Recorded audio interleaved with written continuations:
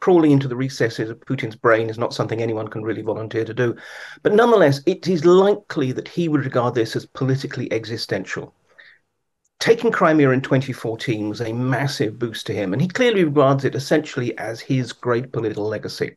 The thought of losing it means that he probably would think that actually puts his future in jeopardy. This is a peninsula that can be isolated. This is what they're trying to do at the moment. They're trying to cut down to the south in order to break the so-called land bridge, the road and rail links that connect Crimea with the Russian mainland. If they can do that, and it's basically a toss of the coin if they can do it this side of the winter, but at some point they will be able to, then all of a sudden resupplying and reinforcing Crimea becomes very, very difficult, and in effect it will be under siege. So that's possible. The question is what then would happen after that? Well, that's a really good point. Let's come on to that, because it would be a huge moment for the Ukrainians and a massive blow for Vladimir Putin. What would the wider impact be on the war? I think this is the thing. I mean, we don't know for certain. Crawling into the recesses of Putin's brain is not something anyone can really volunteer to do. But nonetheless, it is likely that he would regard this as politically existential. Taking Crimea in 2014 was a massive boost to him, and he clearly regards it essentially as his great political legacy. The thought of losing it means that he probably would think that actually puts his future in jeopardy. So, the risk is that he would be looking for any kind of way to escalate. We worry about nuclear weapons. That's probably not going to be necessarily the top of his list, but there are other ways he could try and escalate. And also, it would be a very tough political project for the Ukrainians to actually try and assimilate these territories, which, for a long time have been essentially ruled by Russia. And even before then, many regarded themselves as Russians, even if they were Ukrainian passport holders. It's a really good point. I don't want to say, would Ukraine even want Crimea back? Clearly they do. But given the huge Russian-speaking population, if they did take it back, how difficult would the government in Kyiv find it to manage? Well, again, we don't know, but it's 2 points are worth making. First of all, look, there are also some people in the Ukrainian government who publicly will cleave to the official line, which is that, every square inch of Ukrainian territory must be regained.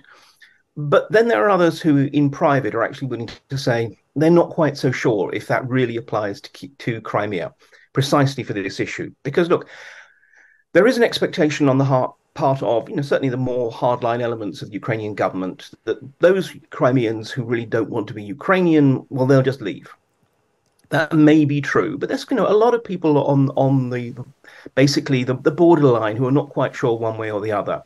And I was talking to an official from the Ukrainian Interior Ministry who actually was saying, look, his concern is they'd end up with their own Northern Ireland.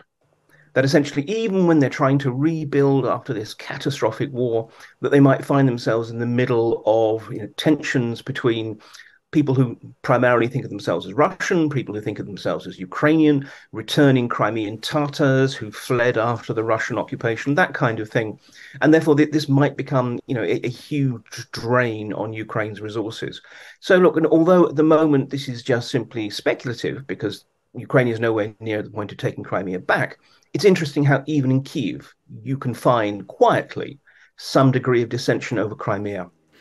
Well, also, in the event of any potential peace negotiations, Crimea presumably is one of Ukraine's strongest bargaining chips.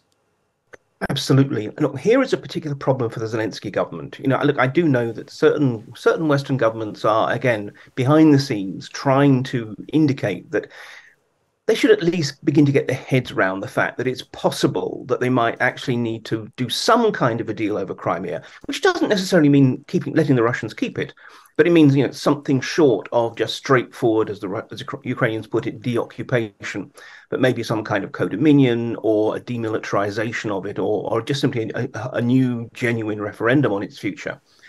Because exactly, if Ukraine is to have anything that it can sort of deal with for long-term security, it's that.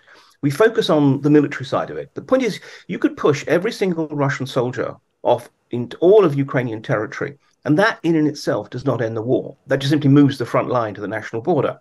Russia can still regroup, lob missiles over the border, and so forth. So there is a sense of, you might see, after the military stage of the war is won, then there needs to be a further security agreement. And Crimea might have a part in that. But for the moment, the thing is, Ukrainians, by a massive majority, do not want to see any kind of territorial deal with Russia. So again, things may change if this war is rolling on in a year, 2 years' time. But nonetheless, at present, it will be incredibly hard for the Zelensky government to actually make any or even talk about any kind of a deal. So, again, we're at this stage where at present, very few people feel they have any room to maneuver, and therefore it all depends on what happens on the battlefield.